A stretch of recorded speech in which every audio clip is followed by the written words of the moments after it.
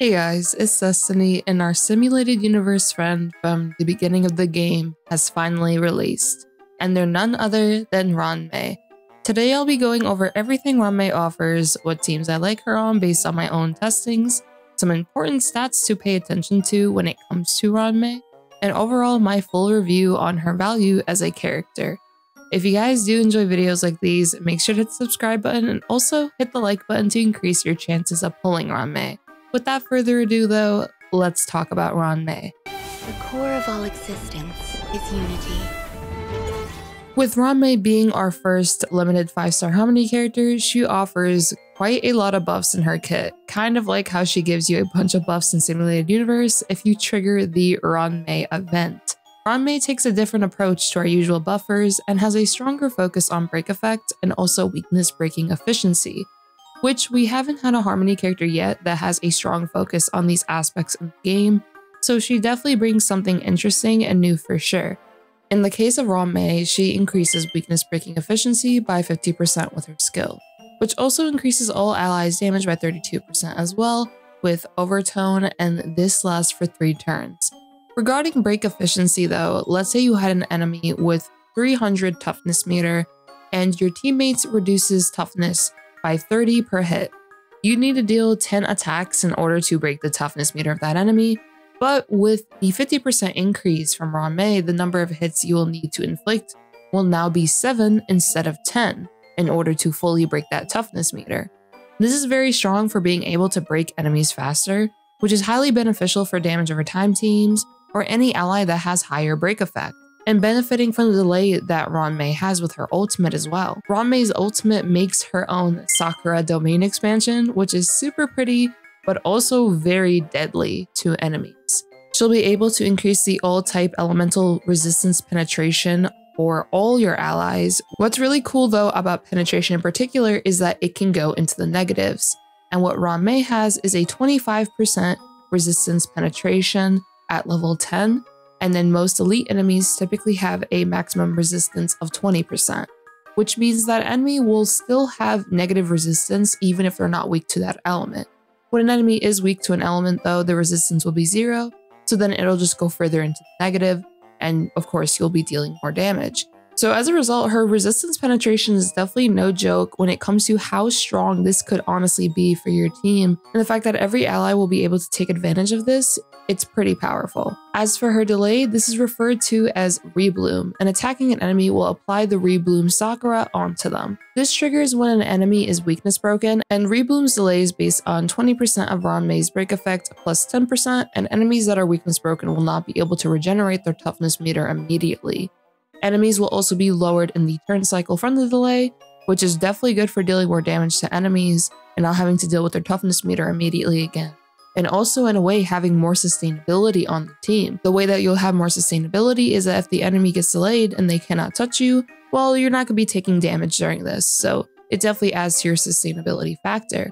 And then when you pair Ruan Mei with a character like Welt, the enemy just takes forever to move again, so you can literally just bully all the enemies you're fighting with this. And 2 things to keep in mind is that her ultimate only lasts for 2 turns, and that enemies cannot be inflicted with Rebloom again until they recover from being weakness broken. But one thing that's pretty cool about the Rebloom though is that it stays post-ultimate. So if you don't break an enemy prior to the field going away, the Rebloom effect will remain on that enemy, plus damage over time status will occur on an enemy even if they are delayed. So this is going to be even better for our Kafka mains. As for Ruan Mei's talent, she will increase all allies' speed except for her own speed, and when allies weakness break an enemy, Ruan Mei will also inflict ice break damage onto them. As for her technique, she'll start off the battle with her skill and in Simulated Universe reduce enemies' toughness regardless of their weakness, and also increase the toughness reducing damage of attacks based on how many blessings you have.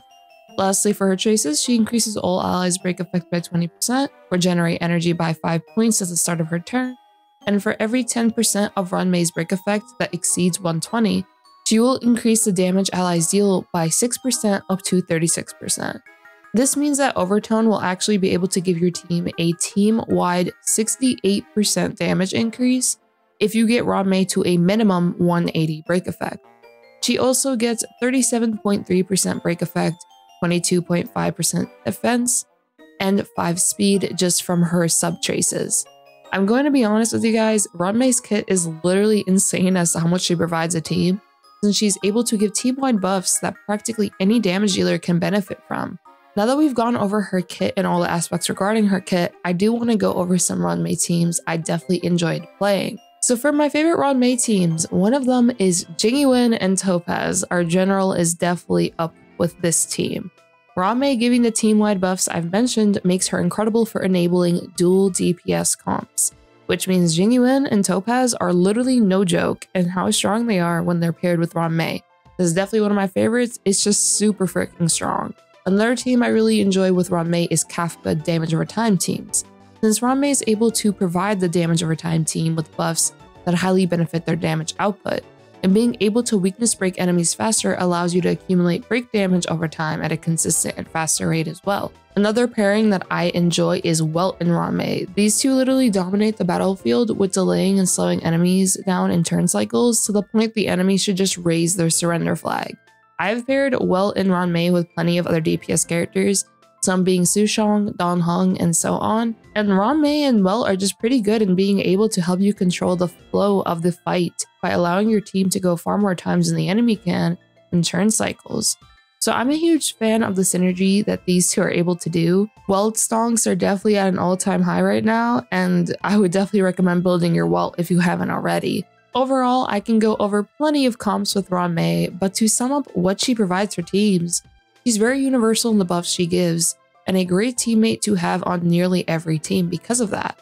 She's the best when it comes to enabling dual DPS comps, since you'll be able to consistently buff both of your damage dealers, but she can also be used on hyper carry if you want to use her there too. She is also very skill point positive for teams, since her skill lasts for 3 turns, so she'll be able to be +2 skill point positive, which is great for having additional skill points lying around for your DPS characters to use, especially if you do intend to use the dual DPS comp. Now though, let's go over some Ruan Mei builds and then my final verdict on her as a whole. The core of all existence is unity. When it comes to building Ruan Mei, my top recommendations are definitely 4-piece Thief of Shooting Meteor to be able to reach that 180 break effect minimum that Ruan Mei wants in order to get those additional damage increases. And a secondary option could be mixing the Thief and Hackerspace set, or mixing Thief and possibly Guard of Withering Snow set if you do want more survivability on your Ruan Mei. As for planars, the ones I recommend the most is the Talia set for the break effect, Fleet of the Ageless for a team-wide attack increase, Broken Keel for the effect resistance and also crit damage increase for the team. For her body piece and orb, you can go with HP or defense for more survivability, Energy Rope for better uptime on her ultimate, and Speed Boots.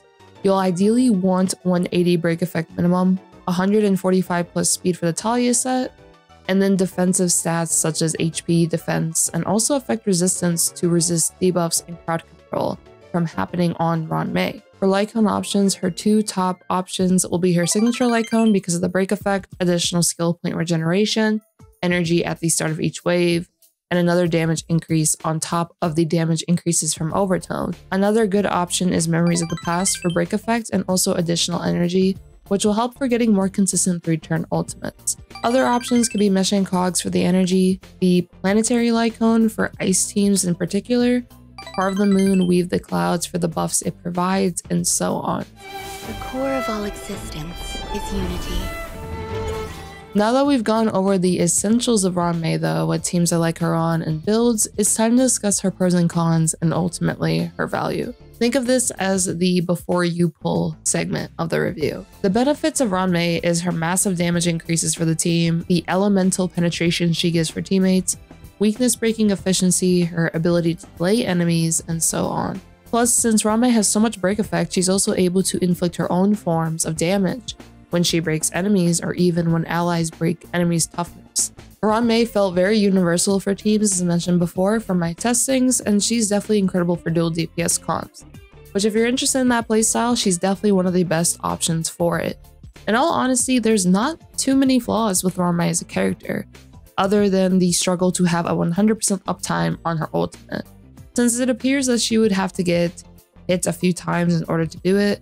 Otherwise, you're more so looking at a 3-turn ultimate instead, but since her ultimate only lasts for 2 turns, it's going to be very, very difficult to try to ensure that it's up at all times. As for positives though, She's skill point positive, has a bunch of buffs, enables a playstyle other than hyper carry in a very effective way. And once again though, this doesn't mean that she can't be used on hyper carry. It's just she has options with how you use her on your teams. So when it comes to my rating on her, she's honestly a 9.5 out of 10 or around that range. And the ultimate is only really her main flaw when it comes to, once again, having that 100% uptime.